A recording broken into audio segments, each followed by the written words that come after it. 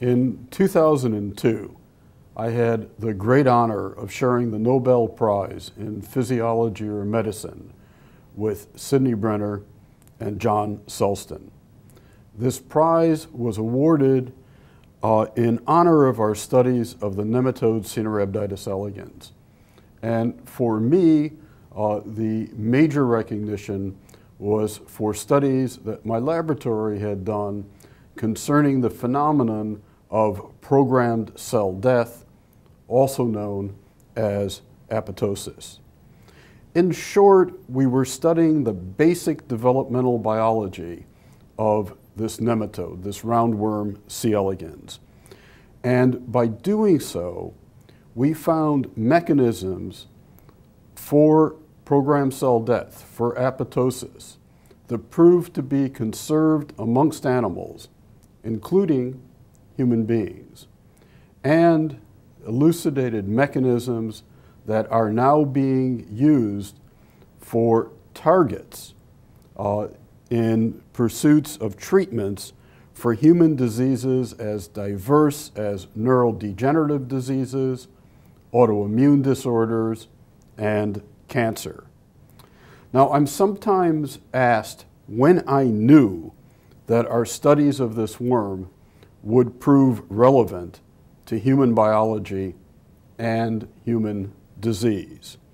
And in a sense, I think that from the beginning, I thought this would probably be the case, despite the fact, and I should say this emphatically, despite the fact that some peers and also some NIH study sections don't think much about studies of any organisms that are not mammals.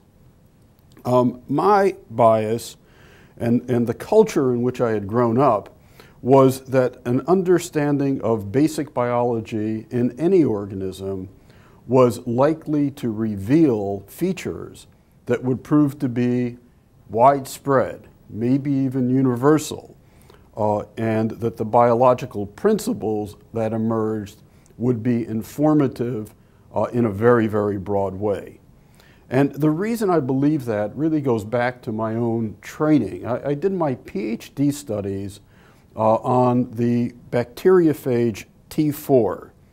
Now, going back some years before that, in the early days of phage studies, there were individuals like Luria and Delbruck who were interested in studying the genetics of phage, and they were criticized. Some people said, phage, they're not even going to have genes.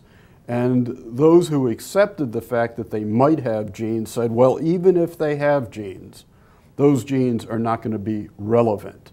They're going to have nothing whatsoever to do with the genes we care about, genes in human beings. Now, of course, everybody in biology today knows, or perhaps I should say should know, that the history proved these critics wrong. It was studies of bacterial viruses that led to the elucidation of the basic mechanisms of heredity, that led to the definition and understanding of the genetic code, and led to the revolution in genetic engineering that so characterizes both biological research and the pharmaceutical industry's efforts today. So I had the sense from this phage background that our studies of C. elegans would prove to be general, but I couldn't know that. So the question then is, when did I know? When did I have the aha moment that said, okay, what we're doing is going to be relevant? And the answer to that's easy. The answer is February 12th, 1992.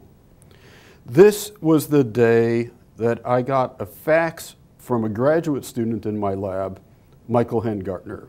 I was at a scientific conference, and Michael had been studying one of the genes that we had characterized in our analyses of C. elegans programmed cell death, a gene called CED9, CED for cell death abnormal, gene number 9. And SED9 was a key gene in the regulation of programmed cell death in C. elegans. And what Michael was trying to do was to characterize this gene not just through formal genetic analysis, but also through molecular analysis. And the first step in this process was to identify a molecular clone of SED9 and look and see, did it remind us of any other gene that was known. What Michael's facts told me was that when he had searched the literature, and this was very early days of gene sequencing of this sort, when he had searched the literature, the database, and looked to see if there were any similar genes out there, one emerged at the top of the list far above anything else. And this match was a human gene. It was a human cancer gene, a proto-oncogene known as BCL2. Now, SED9 had been shown to protect cells in C. elegans from programmed cell death, our studies. BCL2, from work of cancer biologists, had been shown to protect cells against programmed cell death and to cause cancer because it was protecting cells from dying that normally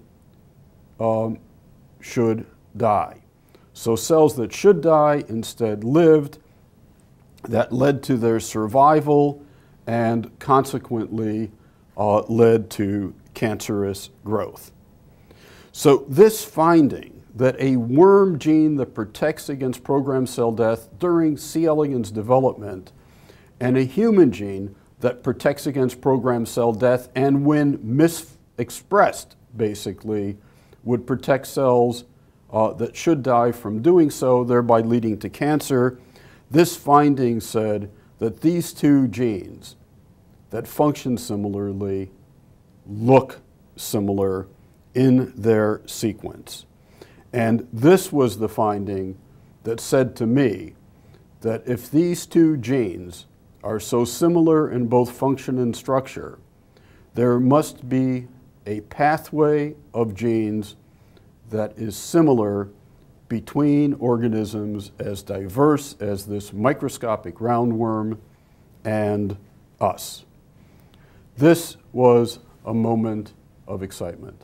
I was absolutely thrilled because what it said was that the studies we had been doing in terms of analysis of C. elegans were going to be relevant to an understanding of human biology and human disease.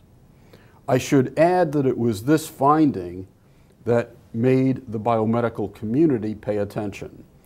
Prior to this, I was basically doing abstract genetic studies of an organism most people were paying no attention to, involving a phenomenon that most people were paying no attention to. Suddenly, we were working on a gene and a pathway that was key in human disease.